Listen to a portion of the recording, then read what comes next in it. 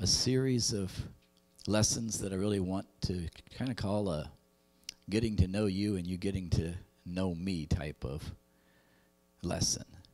So they're fundamental, foundational teachings that I believe that we as the body of Christ have in common.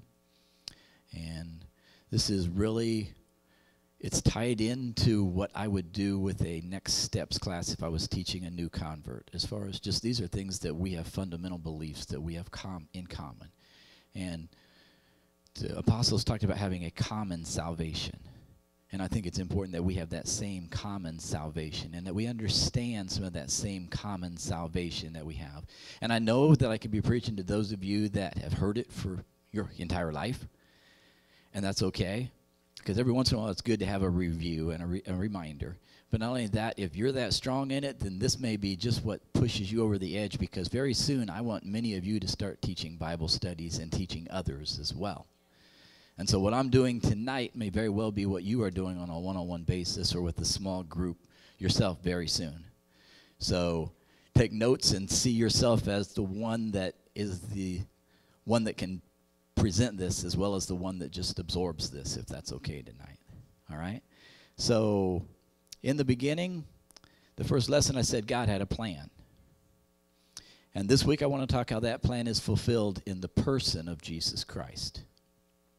Okay, our key verses, John chapter 1, verse 1.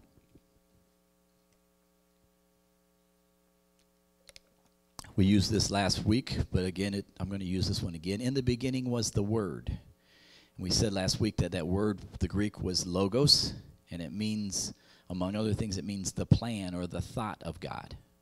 So in the beginning was the Word, and the Word was with God, and the Word was God. And then we're going to go to John chapter 1, verse 14, and it says, and the Word that was God, was made flesh, and dwelt among us, and we beheld his glory, the glory as of the only begotten of the Father, and it was full of grace and of truth. Jesus Christ is filled with grace, and he's filled with truth, and that is the Word manifest in the flesh, Jesus Christ. So last week we said that there's one God, and that this one God is revealed throughout all of nature, and also he's revealed by the Word of God. And we used a lot of scriptures. We used Isaiah chapter 43, verses 10 and 11, which says, ye are my witnesses, saith the Lord, and my servant whom I have chosen, that you may know and believe me and understand that I am he. Before me there was no God formed, neither shall there be after me. Goes on to say, I, even I am the Lord, and beside me there is no Savior. Okay, so there's no Savior besides the Almighty God. Deuteronomy chapter 6, verse 4, we really stress this as being something that every one of a Jewish persuasion, the followers of Abraham, would understand, those of the Mosaic law, that this was the key foundational belief. Hear, O Israel, the Lord our God is one Lord. And when they ask Jesus, what is the greatest of all the commandments, he says, this is the greatest commandment. Hear, O Israel, the Lord our God is one Lord, and thou shalt love the Lord thy God with all your heart, soul, mind, and strength. And so we understand that this basis of one God is very well established within the Word of God, and that if we are going to be Christians and believers of this Word, then we have to understand that there's one God. And that's very foundational and very basic, but in addition to being one God, the Word also is going to reveal a lot of other attributes about this God. And in addition to understanding that he's one God, he's also a spirit. Now, what's a spirit? Now, all of us kind of understand that, especially when we talk about the Holy Spirit, because that is the Spirit of God. That is very much the Spirit of God. So when we talk about the Holy Ghost and the Holy Spirit, we're talking about God, because we're talking about the one who is a spirit. Okay, so what is a spirit? Genesis chapter 1, verses 1 and 2, right at the beginning, we start talking about a spirit. In the beginning, God created the heaven and the earth was without form and void, and darkness was upon the face of the deep. And right there, in the midst of all that darkness, the Word of God tells us, and the Spirit of God moved upon the face of the deep. So what is this Spirit? Well, Jesus kind of told us what the Spirit was not in Luke chapter 24, verse 39. He'd been resurrected, and he appeared before his apostles and his disciples, and they were a little bit shook up. They were wondering if they were seeing a ghost. They were wondering about this spirit thing. And he wanted to assure them that he was more than a spirit, that he actually had a body. And he goes on to say, behold my hands and my feet, that it is I myself. Handle me and see. For a spirit hath not flesh and bones, as you see me have. So you can see me. I have hands, I have feet. You can feel me. I've got flesh, I've got bones. That's not a spirit. So sometimes we understand what a spirit is by understanding what a spirit isn't. Okay? The Word of God goes on to say in John chapter 1 that no man hath seen God at any time. And why is this? Because he is an invisible spirit. So we understand that God himself has never been seen by any man. That's according to the Word of God. No man hath seen God at any time. The only begotten Son, which is in the bosom of the Father, he has declared him. So we're going to understand, we're going to begin to talk today about the Son of God, who is the representation of the Almighty God. Okay? 1 Timothy chapter 1, verse 17 says, now unto the King eternal. We're talking about the Almighty God. He's King of kings and he's Lord of lords. He's eternal. He has no beginning and he has no ending. In addition to that, he's immortal. He can't die. God cannot die. Okay? In addition to this, he's invisible. That's what we think of with the Spirit, right? But yet we can see the essence and the power of that Spirit working in so many ways within our lives. He's the only wise God. And to him be honor and glory forever and ever. Amen. A few other significant attributes of God's revealed in the Bible is tied into a word called words that begin with the suffix of omni, like omnipotent or omnipotent. And omni is the Greek, and it means, I didn't write it down, and my mind is playing tricks on me today. Sometimes that goes with COVID. I'm blaming COVID for this one.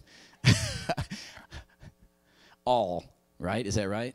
All powerful, okay? So he's the all-potent or all-powerful God. Also omnipresent, that means that he's everywhere. And then omniscient, which means that he knows and he sees everything. And there's scripture that backs this up. Genesis chapter 17, verse 1 is the first time when God declared himself to be the Almighty.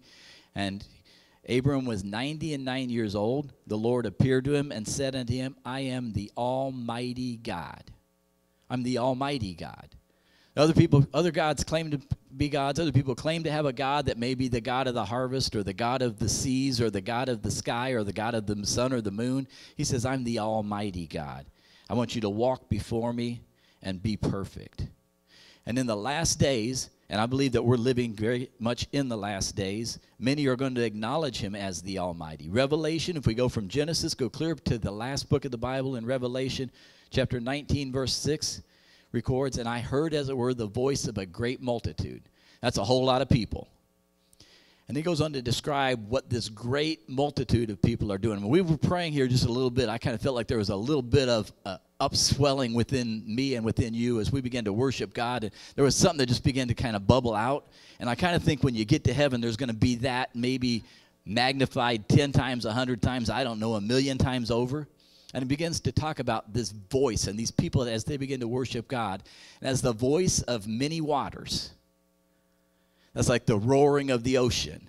That's like the roaring of a sea as it rushes past you. Many waters, and as the voice of mighty thunderings. Everyone ever hear thunder and lightning and it just seems so loud, especially when it's close? So we're hearing a voice of a great multitude. It's like many waters and it's many thunderings. And what they're saying is, hallelujah, that's the highest praise that we can give to God. So as they begin to worship and this upswelling of noise and of worship begins to go forward to God, they say, for the Lord God omnipotent, the Almighty God reigns. And so there's something as you realize the greatness and the power of this God that we're talking about, that there is going to come a time that as we see him and as he is revealed to us in a greater and greater way, there's going to be something within each and every one of us that we're going to begin to uplift him and magnify him in a way that we never have before. And that's why many times when we come into this house, and as we begin to lift up the name of Jesus, and we begin to magnify him as the King of Kings and the Lord of, there is that same upswelling of worship. And every time that we come here, you and I have an obligation and a responsibility to begin to lift him up in that way so that someone else can come into this presence and they realize that I'm in the presence of the Almighty God. We don't just come here together for ourselves, but we're here to magnify him. We're here to lift him up and to glorify him and to worship him. And as we do that, His presence comes down, and that's where the ministry of the Word and of the Spirit begins to make a difference in your life and in my life and in those that we've invited to join us in this presence. And that's really why we come together and why we invite others to join, because we really want them to come into the presence of the Almighty God. I'm talking about the omnipotent God. Jeremiah chapter 32, verse 17, Jeremiah said, "Ah, Lord God, behold, thou hast made the heaven and the earth by thy great power." That's a lot of power. "And stretched out arm, and there's nothing that's too hard for you." In other words, you haven't even really strained. You aren't even tired. You aren't even out of breath after you get through with all of that. You know, I can't even talk for 2 minutes without being out of breath, but I'm talking about a God that's so great and so powerful that he can go on, and he can create everything, and he doesn't even break a sweat. Now, Brother Ike, you're a pretty strong man, but, you know, there comes a point where after a while, even we get a little bit tired. Yeah. So you all know what I'm talking about with that, but we're talking about a God that is omnipotent, and not only that, but he's omniscient and he's omnipresent. Proverbs chapter 15, verse 3 says, "The eyes of the Lord are in every place." You can't hide from him. There isn't anything that you can do, but he's going to catch it and he's going to see you. And he's beholding the evil and the good. He knows everything. So he sees everything and he knows everything. And that's the God that we're talking about, because he fills all space. Not only does he fill all space, but he fills our hearts, and he knows the thoughts. The Bible says the thoughts and the intents of our heart. Not just what we say, not just the front that we put on, but he knows really what's going on deep down inside each and every one of us. That's the God that we're talking about, who is our creator. So the Bible reveals there's one God. He's a spirit. The Spirit is omnipotent, omniscient, omnipresent. And last week we also talked about how he's the creator. We talked about that creation, and on the first day there was light and there was darkness and the separation of that, and then the firmament, which was the heavens, and the waters were divided above and below the firmament, and the sea and the land and the vegetation on the land, and that was day 3. And then on day 4 he created the star and the suns and the moon. Kind of interesting, you have light on day 1, and the stars, the sun, and the moon all created on day 4, because what God is talking about, there's an illumination and there's a light that's greater than anything that you can ever know about just by looking at the light of this world, or just by looking at these lights that are here today. And that's the illumination that God brings into a light. And that's the illumination that we get by his Spirit and by his Word. The Word of God says, "Thy word is a lamp unto my feet and a light unto my path." It's important that we dig into that word. It's important that we understand that word, because that's where we're going to find that true illumination in our life and that true direction that we need. But not only that, day 5, he went on and created the sea creatures and the birds. That's a whole lot of creating. And then he goes on day 6 and he does the cattle, the reptiles, and the beasts of the field. And then it just seems like it's almost thrown in there. Also on day 6 he creates man. And all this seems to take place on a zoomed out scale, to where you can kind of see God doing all these things kind of like this, and you just kind of get a big overview of all that he's done. And even if you get through Genesis chapter 1, it's still just this big overview. But then all of a sudden when he starts talking about man, it seems like he kind of zooms in a little bit, because this is really the key focus of what God has really created. He's created all of this for man, because he talks about man having dominion over all this. So we zoom in and we begin to see that there's this backdrop of all of creation, but the focus and the main character is man. Okay? In Genesis chapter 1, verse 26, God begins to talk about this. The Word of God does. "And God said, Let us make man in our image, after our likeness, and let them have dominion over the fish of the sea, and over the fowl of the air, and over the cattle, and over all the earth, and over every creeping thing that creepeth upon the earth." And there's a lot of people that will look at that verse and will say, God said, "Let us make man after our image." Let us make man after our image and after our likeness. And so at that point, they begin to say, well, there must be a Trinity, and there must be more than one God, or there must be more than one persons within this God. Let's go ahead and just go to verse 27 and see if that would support that, because a scripture all by itself is kind of without strength unless it's going to be supported elsewhere, right? So let's go to verse 27, because last week we talked all over and over again about how there's one God, and he did all this stuff by himself, right? Did everyone remember that? So what does verse 27 say about this? Is it going to support verse 26? It says, "So God created man in their image." Is that what it said? So God created man in his image. Let's go on. "In the image of God created they him." In the image of God created he him. Male and female created they him. Male and so it seems to me like all of a sudden we've gone back to the singularity. Now, why is the Bible going to have plural in one verse and singular in the next?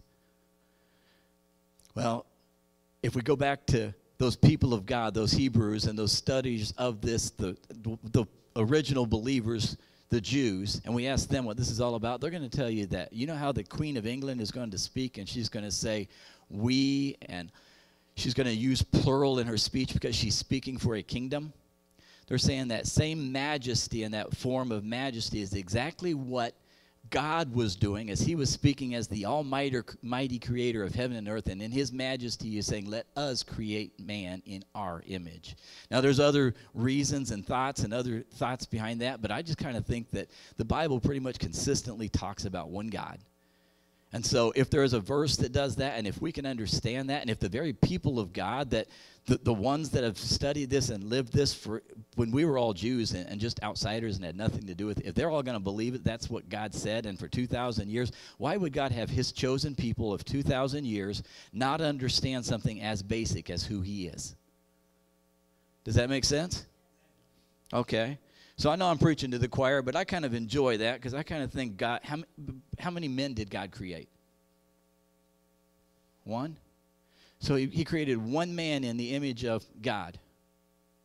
So there's only one person that God created, and that one created person is the image of God, so therefore there should only be one person in the Godhead. Is that all right? All right, Genesis chapter 2, verse 7, God talks a little bit more about this. He gives us some additional details about this creation. He says, the Lord God formed man of the dust of the ground and breathed into his nostrils the breath of life, and man became a living soul. A living soul. Man is composed of body and of soul and of spirit. Now the body, in the beginning of that verse, it said, Lord God formed man of the dust of the ground. The Almighty God just reached down and took the most basic of all things that we as humans could understand is just some dust, just some dirt. And he said, from this, I'm going to make the greatest of all my creations. But I, with my hand, I am going to create something that is very special so that he can create something out of dust that no one else will ever be able to copy or emulate because he's that kind of a God. So a man is composed of body, soul, and spirit. The body, it's the physical substance, and it's those things that Jesus was telling his disciples. It's the hands, it's the feet, it's the skin, it's the bones, it's the muscles, it's the blood. That's the body. That's our body. The anatomy that you study, if you want to be a doctor, all those things that you have to take, that's the body that you're really talking about. And Jesus said a spirit doesn't have flesh and bones because that's the spirit, and this is, we're talking about now the body. And it's the house for the soul and for the spirit. And it's the part that we see all the time, and it's the part that we spend all of our time worrying about what it looks like, and it's this, and the strength and everything that we're really talking most of the time about the body. And the body that it was formed from the dust is going to go back to the dust. God formed it, and this is the part that ultimately returns into dust. Okay, but there's also this part that's the soul and the spirit that makes up this inner man. And this is the will. This is your desire. This is where you say, I'm going to do something or I'm not going to do something. This is the part that's your intellect and your intelligence. And this is also the part that's our emotions and our personality. That's that part that when you really think about somebody, if you think about them apart from their facial expressions and everything else, it's that person that you know that's the inner person, the real person. And that's the soul. That's the soul that God created. And so along with this soul, there is also a spirit. And the spirit is the part that is able to connect with God in a way that nothing else can connect, because God is a spirit.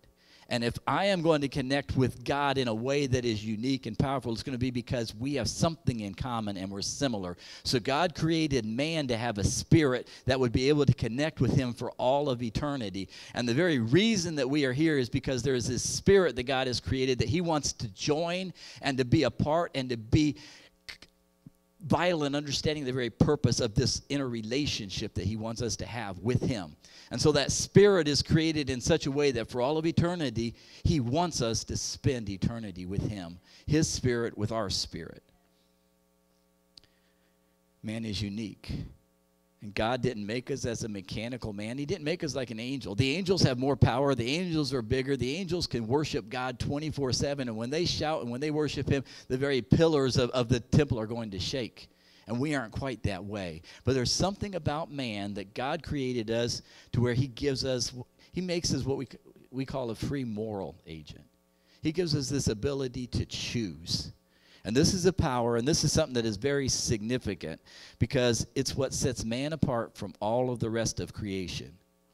It's there within this soul, within this will that we have, if you will, that God has created something very unique. That's this power of choice that allows us to choose to have a relationship with Jesus Christ. When we walked in here today with prayer, you could either choose to sit or you could choose to begin to let your spirit and your emotions and your soul begin to reach out to God in prayer. And those of us that did this, there was something that came down and there was a Spirit of God and we felt refreshed and we felt that nearness of the Spirit of God. And the more that we do this, the Bible says as you draw closer to God, he's going to draw closer to us. So we find that there's this beautiful relationship that we have, and this is really what it's all about. But it's this power of choice. Somebody put it this way: if a man chooses to worship God, all the devils in hell cannot stop him. But they went on and said, if a man chooses to not worship God, all the angels in heaven cannot make him worship God. And because God has allowed us to have this great freedom of choice, and that's really what it is, it's a freedom of choice, then God sees something and he receives more delight in us than all the rest of his creation. Because when we choose to worship him and to magnify him, he understands that this is love and this is a relationship that is powerful. And that's why it's so sweet and so special to God. He didn't have to create us that way, but he created us in this very unique way. And it's very important that we as the worshipers of the Most High God understand that what we have is an opportunity to worship God in a way that nobody else can.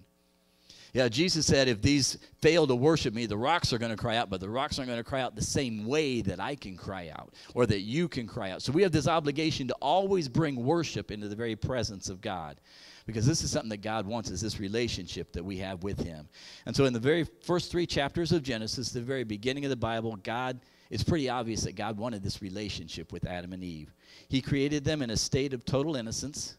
He placed them in the Garden of Eden. He told them they were going to be the gardeners there, to dress it and to keep it. And the Bible indicates that he visited them every day. Adam and Eve met with God, and they spent time in his presence, the Bible says, in the cool of the evening. I don't know about you, but I kind of like to take a walk after a hot day and just kind of visit with, those after you get through working. And I could see God saying, okay, now we've done all this work thing. Work is not a bad thing. Work's actually a blessing if you have a job and if you're working. God actually created us to be productive. But after that time of work, there's that time of rest, and that time of not only rest, but there was a time of communion with God where God would walk with them and the living Spirit would express himself to them. And that's the amazing time that God wanted in each and every one of them. Now let's think about this. They were in a virtual paradise. And in a way that almost seems more than we can really understand. It was a place with no fear. No fear. Now, just think about all we see with people today with COVID and everything else. But this was a place with no fear. Not even those of us that don't have all the concerns of others. We still have some fears. You may have a fear of heights. You may have a fear of the dark. You may have a fear of needles. I don't know. There's something that's going to get you, right? The boogeyman. No fears. Not only no fears, but no worries. Think about that. No worries. Anybody ever go the last week without a single worry? No aches and no pains. None. None. You remember being young and maybe there was a day or two you didn't even remember having any aches or pains? And now as you get a little bit older, it just seems like it's a part of life and part of the... Anybody know what I'm talking about? But this virtual paradise had no fears, no worries, no aches and pains, no discouragement. Everything that you did well. Everything that you tried for, you were successful with. Think about it. No defeat. No guilt. No regrets because of past failures. We'd have to say they lived in perfect health and harmony with all of their surroundings. What a life. What a great life. And in all of this life, there was one thing that God said. In all of the midst of this garden that he had created, with man being the very focal point of everything that's taken place there, he says, there's one other thing that I want. Because of this unique ability of you to choose, I have to give you a choice. And if I'm going to give you a good choice, I also have to give you a choice that's not a good choice. And so we find that throughout all of this, you have good choices and not so good. So in Genesis chapter 2, verse 16, God puts this choice before man. And he says, the Lord God commanded the man, saying, of every tree of the garden thou mayest freely eat. You can eat of anything. That's my kind of smorgasbord. But of the tree of the knowledge of good and evil thou shalt not eat of it, for in the day that thou eatest thereof, thou shalt surely die. There's this one tree that's poison, so stay away from it. It sounds like a pretty easy choice, doesn't it? And, you know, really, if that would have been the end of all of that situation, that probably would have been a pretty easy choice. But, you know, sometimes there's something else called a temptation that comes into life. You can know that you're not supposed to do something, but it just seems like there's a situation changes a little bit, and it becomes a little bit more appealing, a little bit more of a temptation. So Genesis chapter 3 starts with this temptation. It says, now the serpent was more subtle than any beast of the field which the Lord God had made, and he said unto the woman, yea, hath God said, you should not eat of every tree of the garden? Did God say you're not supposed to eat of everything? And the woman said unto the serpent, we may eat of the fruit of the trees of the garden. But of the fruit of the tree which is in the midst of the garden, God hath said, you should not eat of it, neither shall you touch it, lest ye die. God didn't actually say you couldn't touch it, but she heard it from the man, and he probably was trying to protect her. And sometimes the man of God is going to say some things, and it may be just to keep you from touching something that otherwise may cause you to die, even though God didn't say you couldn't touch it. Does that make sense? All right? Because we don't want to die, right? So it's all right when that happens sometimes. And the serpent said unto the woman, you shall not die. Now God said you're going to die. Adam said you're going to die. And the serpent says you're not going to die. So now you have a choice. Who am I going to believe? Am I going to believe God, or am I going to believe the serpent? Now, who's the serpent? In Revelation chapter 12, verse 6, we come to understand that serpent was the Satan and the devil. Okay? So, you want to believe God, or do you want to believe the devil? Now, all of us here today, if I ask you just that basic question, you're all going to say, I want to believe God. But sometimes it seems like when it's not quite that obvious what the word of the devil and what the word of God is, sometimes we kind of get confused on some of that too, don't we? The serpent said to the woman, you shall not die, for God doth know that in the day ye eat thereof, when your eyes shall be opened, and ye shall be as gods, you're going to know good and evil. So here's a temptation. And Satan always uses deception. He always uses a lie. He's the father of all lies, the Bible said. He suggested to her that she's being deprived. If you really look at it, let me go back to that 5th verse. He said, ye shall not surely die, for God doth know. God knows that in the day that ye eat thereof, then your eyes shall be opened, and ye shall be as gods, knowing good and evil. He didn't just say you're not going to die, but he's saying God knows something, and he's keeping this from you because he doesn't love you as much as you think he does, and he wants something, and that's really what happens as far as when we come up against something that's contrary to the word of God. And young people, listen to me, because that's going to happen in your life. You're going to think mom and dad are telling you can't do this because they don't love you, and mom and dad's doing it because they love you, and they know that when you do it, it's going to cause problems in your life. And the word of God is going to do the same thing with you, but that same enemy is going to tell you it doesn't matter and you're not going to die, and they're really keeping you from something that's good, because he's saying he knows that when you eat this, you're going to have a superior knowledge. So now you have to make a choice. Who am I going to believe? Am I going to believe God, or am I going to believe the serpent? Genesis chapter 3, verse 6 says, when the woman saw that the tree was good for food, so she said, I have to make a choice, so now let me use my intellect to try to figure out what the right choice is. So when she came to this point, she said, the tree is good for food. It's pleasant to the eyes. I like what, you're eating it. It looks okay, and it looks okay. And not only that, but it's desired to make one wise. I'm listening to you, and I'm believing what you say.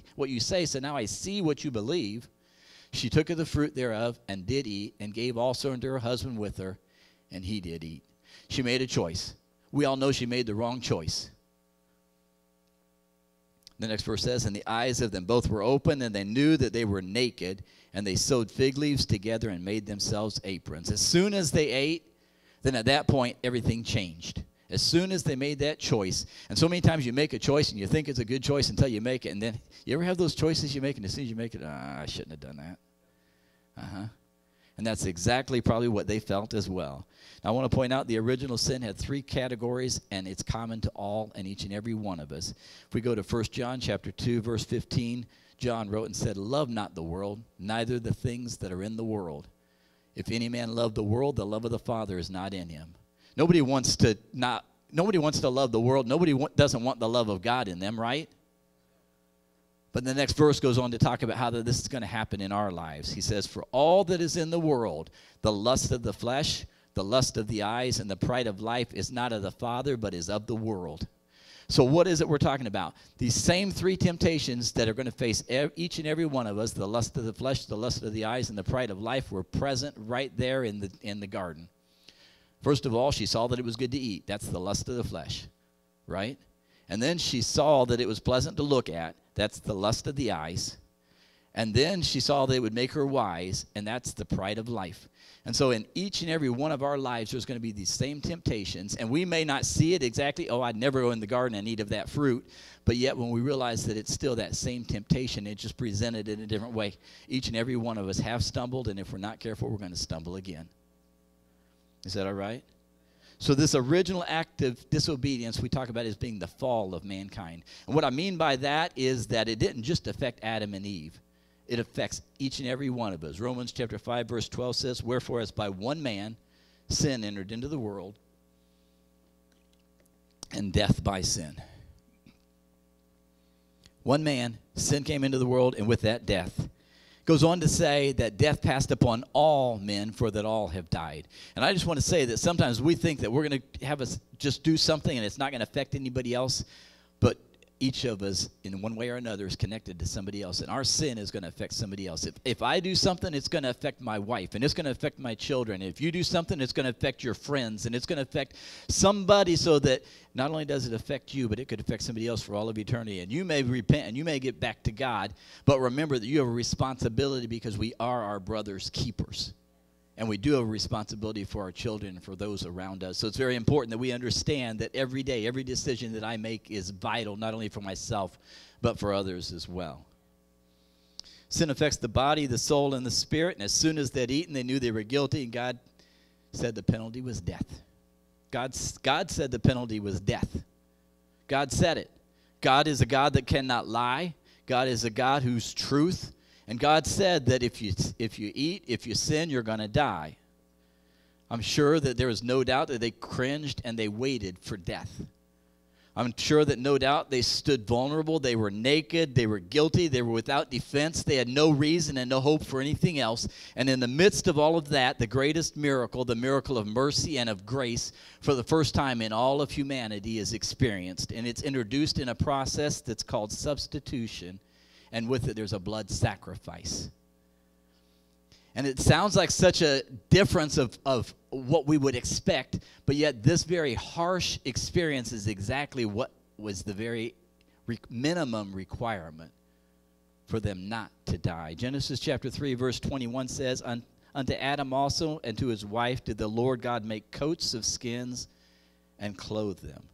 Blood was shed in the garden. If you study before then, they were all herbivores. They all ate herbs. But now all of a sudden, there's the death of an animal. Blood from the animals that God had slain, he makes Adam and Eve coats to cover their shame. And that was their nakedness. But even more than that vulnerability, was the shedding of blood that afforded them a covering for their spiritual condition. And that was where the covering of that blood really, yes, the blood is dripping down on them through that dead animal skin that's covering them, but that blood that's covering them is actually the very saving power of their life, because at that point, the death of that animal became the substitution that would temporarily put off their own death, so that God said that in that day you're going to die, but now they no longer have to die on that day. And this is the first instance of blood sacrifice. God's instituting the shedding of blood as atonement for sins. Man's redemption for sin has always involved the shedding of blood. Hebrews chapter 9, verse 22 says, "And almost all things are by the law purged with blood," or cleansed. "And without the shedding of blood, there's no remission." So this blood, it was a substitution for their sins, and it would be repeated time and time again in the Old Testament. In fact, there would be a law that would be established where this would take place on a regular basis, and this shedding of blood and this sacrificing of animals. And we look at that today and we say, how could that possibly be? And it seems so barbaric. But remember that it had to, if there was no shedding of blood, there is no existence of humanity at all. And so everything that man depends on really hinges upon the fact that there can be a substitute and there can be a blood sacrifice. And that's the very reason that we have life today, is because of that blood sacrifice. And ultimately, there's a better plan, and it's fulfilled in a perfect man. And that man is the man, Christ Jesus. And the perfect plan takes place upon a place called Calvary, and on a tree where he's crucified, and where his blood now can become the atoning, saving blood that is going to make a difference in your life and in my life. And that's the plan of salvation, and that's the better plan. And that's the plan I want to spend just a few more minutes talking to you about tonight. God spoke of this better plan in Genesis chapter 3, verse 14. The Lord God said unto the serpent, because thou hast done this, thou art cursed above all cattle, and above every beast of the field. Upon thy belly shalt thou go, and thou shalt eat dust all the days of thy life. And then he goes on and says, and this is where the first promise really comes into the Word of God. And he says, and I will put enmity or hatred or even a war between her seed, between thee and the woman. So between the devil and between the woman, there's going to be this enmity and this battle and this friction that's going to go on throughout the ages and the generations. And he said, between your seed and between her seed, between her offspring and between your offspring, there's going to be this battle, and there's going to be this. Yes, now because of the serpent doing this, he had dominion over all the earth, and he's known as the prince and the power of this earth. But we have, as humanity, God has allowed us to have this ability to withstand. And that power of will and that power of choice still gives us the ability to choose, and to choose the right way. And so he's saying there's going to be something that's going to come up from her seed that's going to make all the difference in the world. And her seed or her offspring is going to bruise your head, and you're going to bruise his heel.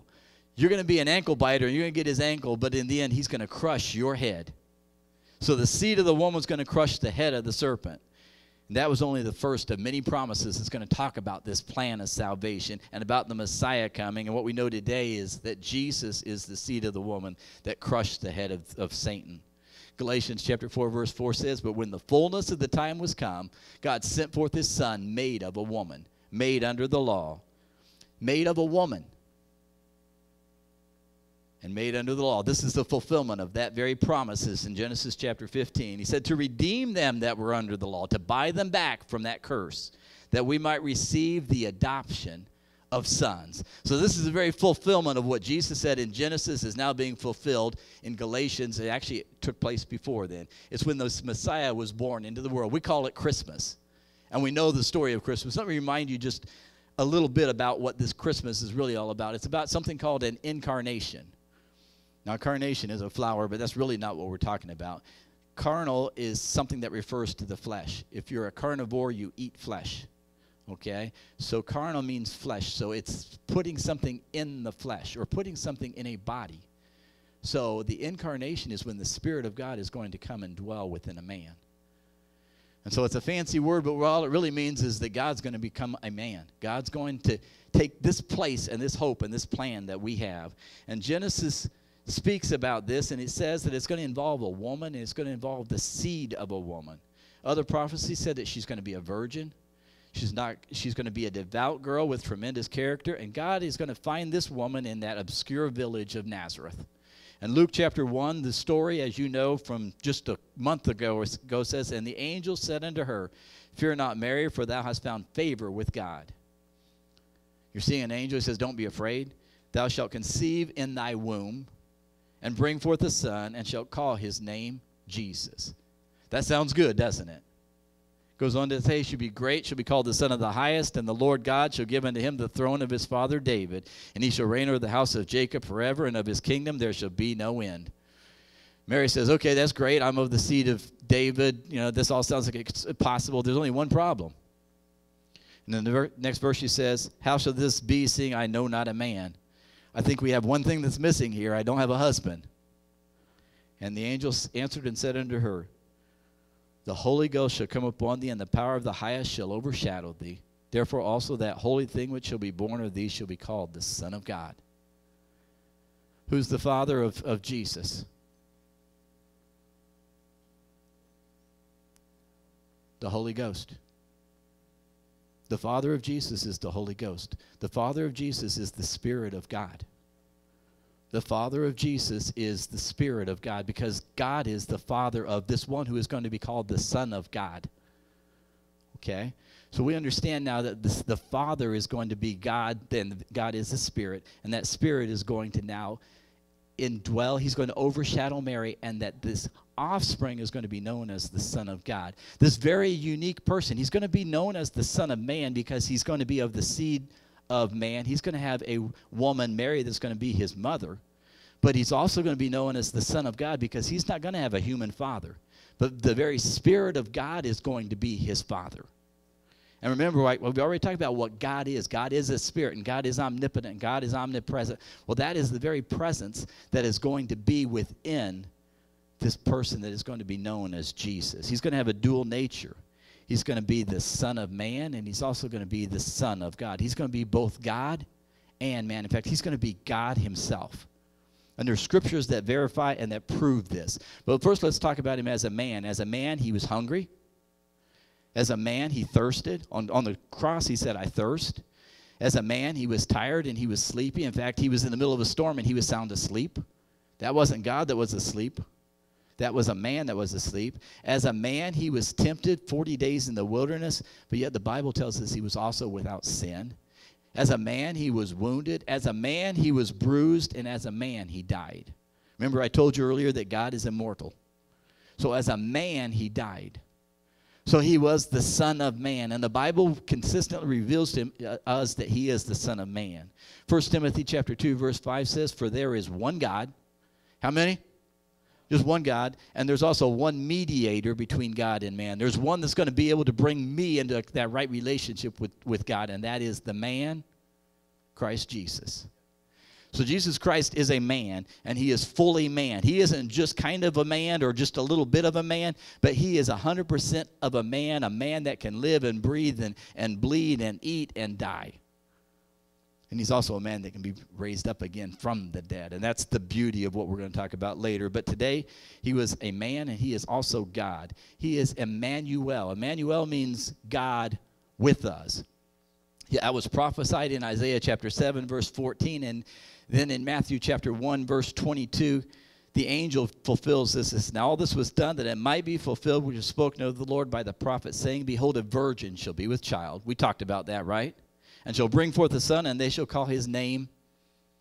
It was supposed to be Jesus, but here it's Emmanuel, which being interpreted is God with us. So he's the Son of God, but he's also God with us. Because he's God, but he's God in the flesh. In fact, 2 Corinthians chapter 5, verse 19 shows us just why this would be, where it says to wit or to know or to understand that God was in Christ. God was in that man. It wasn't just a man, but God was in that man. He didn't just have the Holy Ghost like you and I can have the Holy Ghost, but God was in him. God was in him, reconciling the world unto himself, not imputing their trespasses unto them, and hath committed unto us, you and I, the same ministry of reconciliation. That's why he could go and he could say, Philip, have I been so long time with you and you haven't known me? If you've seen me, the man, you've seen the Father. And that's why he could say, I and my Father are one. Because there is only one God, and that God was fully resident, incarnate in the very body and in the very personhood of Jesus Christ. There's only one man, and there's only one that's within that body that is a person, and that is the person of Jesus Christ. So Jesus Christ, he's fully God and he's fully man. He's both God and man. Isaiah chapter 9, verse 6 says, for unto us a child is born, and unto us a son is given. That's talking about a man, isn't it? And his name shall be called Wonderful, Counselor, the Mighty God. So that he's not only the Son, but he's also the Mighty God. And he's not only the Son, but he's also the everlasting Father. Where is all that resident? In the very person of Jesus Christ. Jesus Christ is not the second person in the Godhead. Jesus Christ is the Father. Jesus Christ is the Son. And Jesus Christ is the Holy Ghost. Because he is the very presence of God and that very representation of God with us. 1 Timothy chapter 3, verse 16 says, and without controversy, great is the mystery of godliness. What are you talking about? I'm talking about not a mystery that you can't understand, but something that's so awe-inspiring that you look at and you go, wow, man, that is so amazing. How God could you even do such a thing? For unto us, and without controversy, great is the mystery of godliness. God was manifest in the flesh. Right there it says God was in the flesh, right? And we saw that flesh, but we also saw God in the flesh. God was justified in the Spirit. There's only one subject with all this. God was seen of angels. God was preached unto the Gentiles. God was believed on in the world, and God was received up into glory. When was God received up into glory? When Jesus was resurrected back up, and the 500 or so witnesses saw him being ascending up into heaven. And the angel said, as you see him go up into heaven, he's going to come back in the same way. And that was when God was received up into heaven. So we see this, and I just want to wrap this up with telling you all this is fulfilled in what we know as the death, the burial, and the resurrection of Jesus Christ. I want to close with one more scripture, and that's 1 Corinthians chapter 15, verses 1 through 4. And the Apostle Paul wrote, and he said, moreover, brethren, I declare unto you the gospel. I want to tell you the good news. That's what gospel really means. I would declare unto you the gospel which I preached unto you. I've already told you this. I've already preached it to you, which also you received. You already heard it. And not only that, but you believed it. And wherein you now stand. You're all believers. And I'm looking at believers right here. And just like the Apostle Paul, if you want to stand at this time, and I want you to think about this. And let's stand as we're looking at this as the Apostle Paul, and he's writing this to the church at Corinth, but he's really writing it to you and to me and each of us tonight. Moreover, brethren, I declare unto you the gospel and the good news, which I preached unto you, which also you've received, and wherein you stand, but by which also you are saved. This is how we're going to be saved, by this gospel. It's going to be something that the Apostle Paul is going to talk about.